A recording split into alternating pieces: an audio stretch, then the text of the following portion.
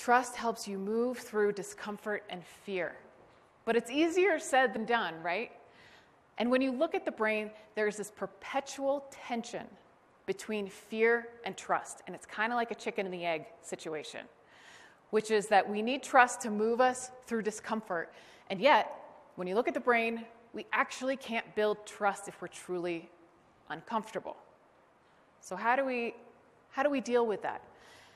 And the reason that tension exists is because of the brain's instinct to survive. Because we're constantly scanning for threats. If we pick up on a threat, something happens to our brain that moves us to a different part of the brain where we can't build trust. So we have to learn to work with this. And this is where the uncertainty and discomfort of working across cultures starts to trip us up big time. And one of the big things that moves us out of the part of the brain where we can build trust is stress and threats. So threats.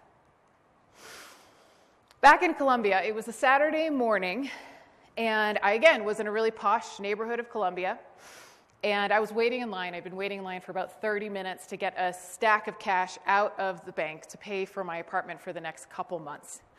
And, if you're in Colombia, you learn a lot of street savvy, so I was trying to be so street savvy, and I just, put the chunk of cash in an envelope right at the counter, and I tucked it in the back of my backpack, and I put my shoulders back, and I walked out to hail a cab. Oh my gosh, I hate telling this story. I walked out to hail a cab. I had one hand on the cab, and this woman comes running at me in a bank uniform, and she's shouting at me in Spanish in a total panic, and she's saying, you're going to get in trouble, you didn't sign the right forms. And I'm like, ¿Qué? No entiendo. And she's like, you have to sign the right forms, you have to go into this building, you have to give me the money, go into the building, and then you sign the right forms, you're going to get in a lot of trouble. And I was like, oh my God, okay. So I give her the money, and I run into the building, and I look left and I right, and I look, and it's just a big cement staircase, and nothing, not even any doors. And what do you think happened? I just got totally scammed. And I'm like, what? I just wasn't thinking. I got totally flustered, and I go out, and I try to look for the woman. I start running down one street, and I'm like, I don't even know where I'm going. It was completely ridiculous. And what happened then? What happened? It took me a long time to figure this out.